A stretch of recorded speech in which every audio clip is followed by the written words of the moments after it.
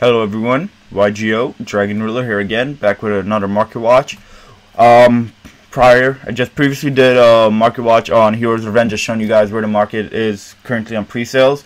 And I think it'd be very interesting while you guys look at that to think back on the previous two Battle of Legends sets. So we're just gonna really quickly recap those sets and show you guys where values landed and just explain, like, as you're looking at Heroes Revenge, think back to the other two Battle of Legends and see where those items ended, and it should help you, like, get a sense, like, what should you be investing in and what has potential. So let's start right off with the previous one. Let's look at Relentless Revenge, right?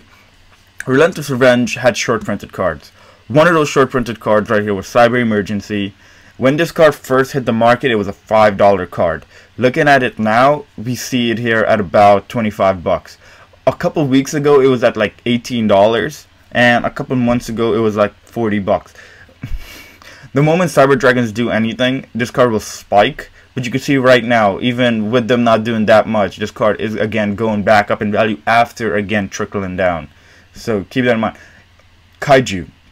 Gamma Seal it's been at like a $7 price point for a bit of time, but it came from a $4 price point right from launch. So it's slowly been, like, these are one of those cards that slowly it just moves on up, you know what I mean? So like stuff like that, it's interesting to look at. Like, this is the only secret rare print that got a super rare, but this is the only secret rare and people want the max rarity. So this card's been slowly increasing in value since the set's release. Number 27, this card has fluctuated a little bit in value. It used to be a little bit more expensive than this, but it also used to be, I think at one point it was like at $5, and then it just fell. Golden Castle. Golden Castle is also a short printed card. It used to be like $20, $30 at launch, right? At launch, it was like a really expensive card. But because it's very archetype specific and not that many decks use it, well, only one deck uses it, which is the archetype it was built for. It slowly trickled down, and it was at $5 for some point, and now you can see it's now at like $7, and it stabilized around the $7. So do keep that in mind. Like, with Heroes of Revenge, archetype specific stuff is great, but only if the archetype is being used. So you pick it up when the archetype isn't being used, when it's cheap, and then should the Princessin deck ever get support, this will be one of the cards that shoots through the roof. But right now, the deck isn't doing anything, and for the future, there's no foreseeable future of this deck doing anything. So in the future, so yeah, keep that in mind. Reincarnation. This is like our Engage for Heroes of Revenge, right? You can see it here at about $7. It's been at like $4 and $3 before, and it's been creeping on up. Occasionally it gets bought out. I do think this card will continue to go up in value as long as Reincarnation doesn't see another reprint, which I don't think it will. So keep that in mind. Number 75. This card used to be dumb expensive because of the number 86 combo with Rongo, where you just slide him under.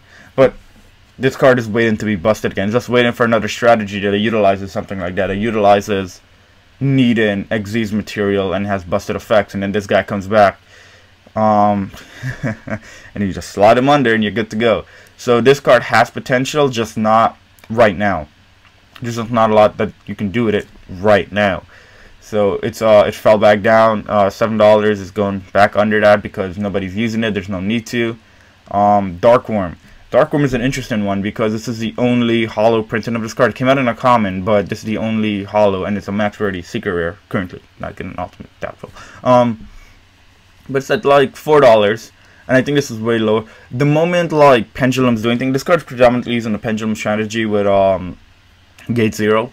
It searches it, so that's why this card is relatively good. But I still think $5, and market right now just shows it. It's about $5 with shipping. I think this card has potential, future potential. This card could easily become a $10 card. You just let more time. This set came out last year. Let's revisit this set 2 years from now, and you're gonna see, like, most of these secret rares, they're gonna be hitting some dumb numbers. Fogblade right now, it's really cheap for Fogblade. People are scared. I think the only reason Fogblade is so low is people are scared it's gonna get hit on the ban list. Either Fogblade or Rusty. But this card got bought out, and it was like at $20. It's like $20, like a $15, $10, $20 card. So now look at it. Now look at this card. But yeah, like these are stuff you think, like, you know, you pick them up now, you wait for it to become. I think everyone's really waiting for the ban list to decide whether to pick this up now. But yeah, going on to page 2 real quick, and number 90 has been slowly trickling on up in value. It did get bought out before, so that it's calmed down since. But it used to be like a $2, $3, and now it's I mean now it's $4, but it's gonna get bought out again. It's gonna go back up in value. Monster Reborn. This is the only secret rare printing of Monster Reborn. When it first came out, it was like $2-3. You can see it here. It's about $4 because of the off season. Market value has about $5. It's gonna creep back up to that $5 point. It's gonna surpass that $5 point as time goes on. Just because it's an iconic card, it's the only rarity, it's the only secret rare printing of that card. So, you know, it's gonna go up. Neos has also been like, it's also was like a $2 card. Now it's like a $3.50 card. Market still under its market value, but the only reason it's under its market value again is because it's off season. People are just trying to sell stuff. But this is an honest for any hero deck. So eventually he's gonna see play. Shrike used to be $1. Now it's like $3, and it just keeps creeping on up. Beauregard keeps it's been bought out before. It used to be $1. Now it's at like $3. Diagram, also a card that keeps getting bought out. It was at like $7-8 at some point. It's falling back down, but it's gonna get bought out again. The moment True Draco shows their face, it's gonna get bought out again. Tornado Dragon's getting a reprint, so I think that's why that falls. But I think it was at $3 for a period of time. Aqua Dolphin, $1. It's now $3. Living Fossil, I think $2 is still. It used to be a $5 card. Whenever a deck utilizes its Zold, this is one of the go-to cards. So I would hold on to it until a warrior strategy comes out, which is gonna happen at some point, and it again utilizes Zold. This will go up in value. We're just gonna step to page 3, and I think we're gonna stop at page 3 because the Phantom Knight package, right? These two guys used to be a lot of money. They're only what? They're only $1. That was the optimal time. If you guys have not gotten your Phantom Knight engine, I would pick it up now, because these guys have rose up to like $3, $4, $5 before. They're falling down. You need your Phantom Knight max rarity engine. You get these. You really only need 1 and 1, and then 2 fog blades. But if you really want to like go all out, like I would just get 3, 3, 3. They're really cheap right now. These cards during competitive season, they always like, if any deck can utilize the engine, which Orchid still currently can. People think it's gonna get hit, but it still technically can. If it doesn't get hit badly, it could still utilize this engine. If this engine doesn't die, it's really cheap right now.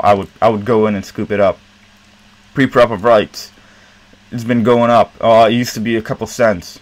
This used to be way more expensive. It used to be like $5. It's just been slowly falling. Gumblar got banned, but it's still holding on to $2. Brilliant Fusion limited, but it's still holding on to like $1. I would pick these up. I would hold them for a long time. Try to give them at $1. Then there's everything else is like, these have so much potential. Secret Rare, Union support. With Fist of the Gadgets coming, I would be hoarding these right now, waiting. Because if they have Union monsters in there, that's just me. I'm just shooting that out there. I'm just shooting that out there. So yeah, Fine Elephant. Everyone thought this card was going to be crazy. It's not. It's $1. But yeah, that's just a quick look. That's just a quick look at Relentless Revenge. I want to end the video there. I do want to look at Life's Revenge as well, but again, I do want to like try these shorter videos and see if they're more digestible. So yeah, that's gonna do it. Again, I will have this set linked down below with a TCGplayer link. I'll also have like an Amazon link if you guys want to shop through Amazon. If you guys do shop through those links, I do appreciate it. If you guys follow me on Instagram, Twitter too, that'd be cool. Shameless plug, just do it. And also, do like, comment, subscribe. I do appreciate that as well. The giveaway is still going on. Once I hit 75 subscribers, somebody is getting that. All you gotta do is comment down below. Let me know what your favorite card is, and also what you think of the new look. You guys like the new look? Yeah, I put effort into this, bro. All right, it's the time. But yeah, I appreciate you guys. Talk to you in the next one. Goodbye.